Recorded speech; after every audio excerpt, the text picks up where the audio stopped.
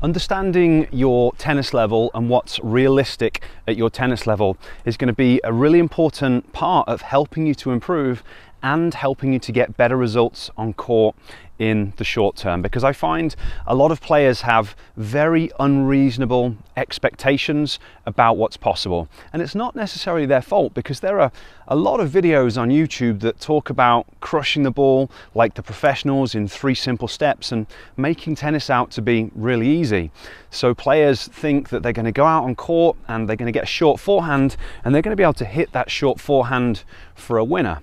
But putting away short forehands or high forehands is a very high level skill.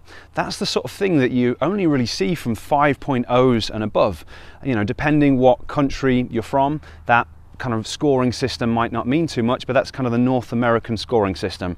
And a 5.0 player is a really good tennis player. They've got weapons, they've got big serve, big forehand, they can play aggressively off both sides, they can attack short balls, they can reliably, hit aggressive shots and maintain consistency. That's the sort of level you need to get to properly put away those short balls, because when the ball's down low, firstly, you have to read where the ball's going really quickly. There's a lot of visual requirements to that. You have to have good footwork to move to the ball, to set up in the right position, and then you have to have the skill level to be able to manipulate the racket head to get the spin, to get the ball to go up over the net and dip into the court. And that's a high level skill. So even at the 4.5 level, players aren't able to do that, because if they were able to do that, they wouldn't be a 4.5 anymore. They'd be a 5.0. So if you're kind of below that, if you're a 4.0, you're a 3.5, you're a 3.0, it is unreasonable to expect that you can put those shots away on any sort of consistent basis. And I'm not saying this to be mean, I'm trying to kind of help you understand what's possible so you can manage your expectations and kind of change your shot selection. Because a lot of players come to me and they're just beating themselves up and they're like, oh man, I'm doing well, I get into a good point in a good position in a point, I get that short ball, and then I try and put it away and I miss, and I suck, and I'm like, whoa, what makes you think that you should be able to do that? And then they normally tell you why they think they should do it, but they're a couple, 2, 3 levels below the sort of standard where that's going to be possible. So when you understand what's realistic at different levels, it changes your shot selection, because on those short balls at lower levels, you shouldn't be trying to hit a winner, because you don't have the ability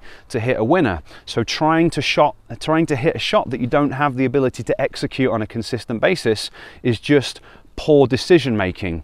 You have to understand what your level is and develop the tactical awareness and the discipline to, instead of going for that 1 in 10 shot with your skill level, or even a 3 in 10 shot, or even a 4 in 10 shot, unless it's a 6 out of 10 shot or above, you shouldn't be playing it in a match situation. But instead of playing that shot, you can now just take some pace off it, just guide the ball deep, follow the ball to the net, and now you're still in the point. And potentially you're going to put the volley away or win the point, or at least make your opponent hit the ball, as opposed to going for that 3 out of 10 shot, sending it sailing along, beating yourself up and getting in a negative cycle.